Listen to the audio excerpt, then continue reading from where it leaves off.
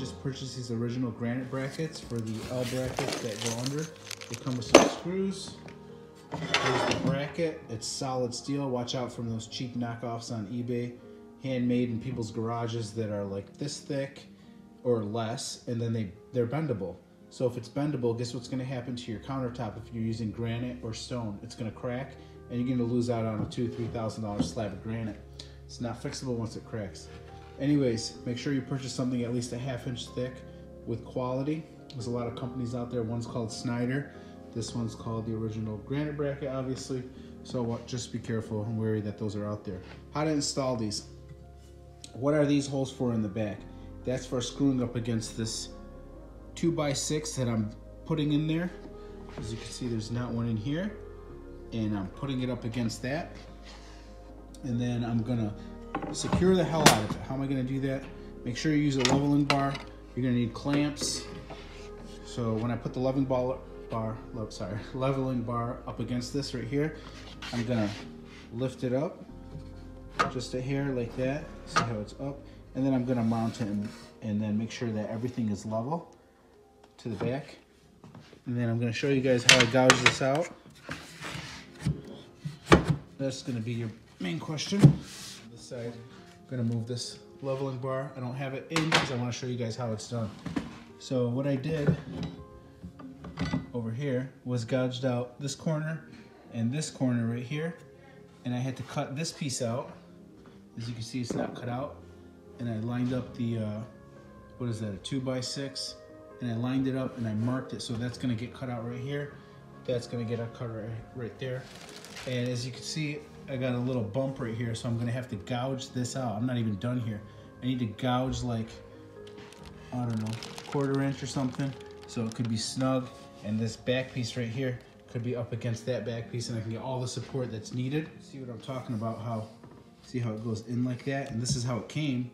And then there's a space right there. So I'm gonna gouge it out so everything is snug and tight. I'm gonna use liquid nails and I'm gonna use some wood glue. Probably any wood glue will do. And then I'm gonna clamp it and make sure that thing is solid. That needs to be gouged out 2½ inches deep to account for the space that this piece of wood has. I guess you can remove this piece of wood and just install this. It would be a lot quicker, but the guy who came and installed this already put the back wall on.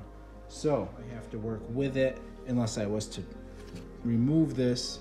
I just didn't want to go through that. I'm gonna rip this out on my table saw. A couple swipes should take care of that. We're gonna go saw here, set up for the height needed, that it goes just a hair over, if you guys could see that I marked. Needed to gouge this out, and also the depth that it's gonna take out. Sorry, I gotta go upside down here. You'll see what I'm talking about.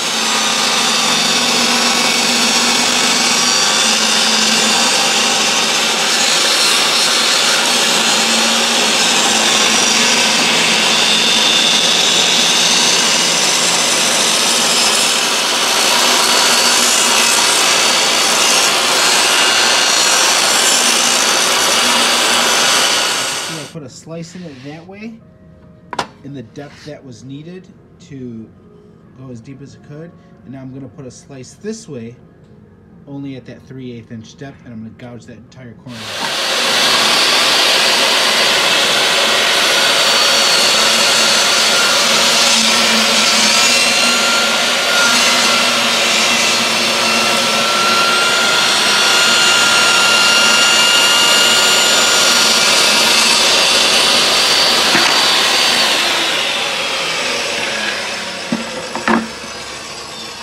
Now you guys can see what just happened.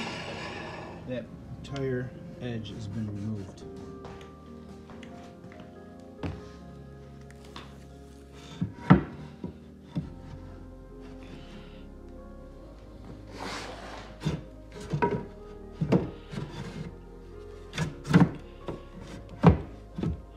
You can see that's a nice tight fit. That's perfect, and I know there's support all along that entire 6-inch back wall. Now we're going to mount it all on there. We're going to get ready to put this in. Your support that you just put in is flush. You see how that glides right over it, and it's perfect. That's what you want. Next, I've marked my 2.5 inch bracket that's gonna go, and I separated it every 16 inches.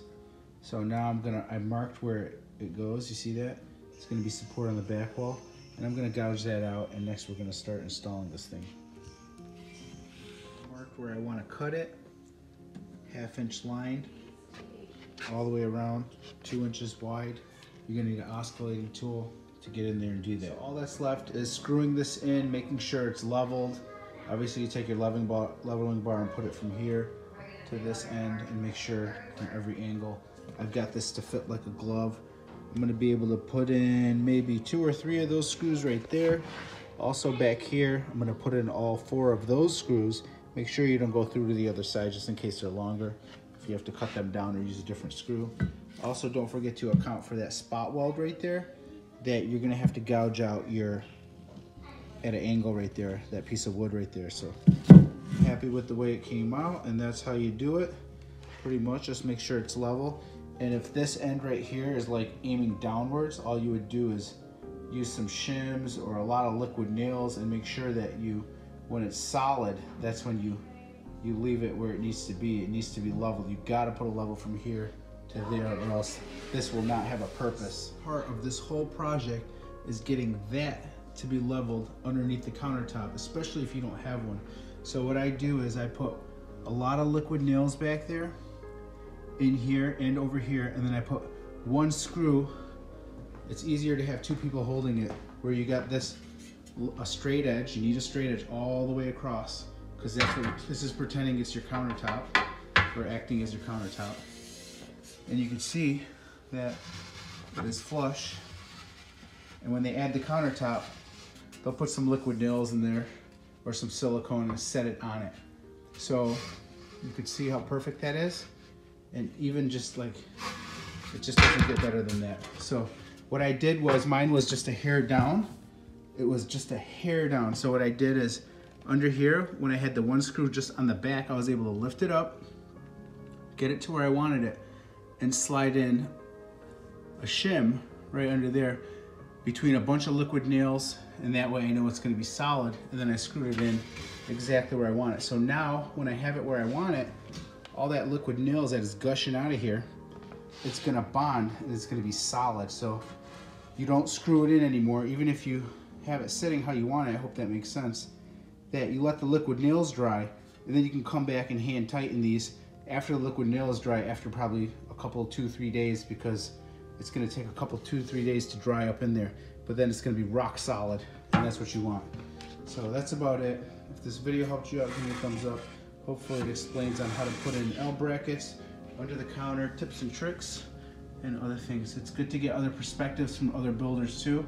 So watch a few more videos on this. Hopefully you could find a couple, because it is a little bit of a tricky job. 1 out of 10, I'd put it at a 7. Thanks for watching. Give me a thumbs up.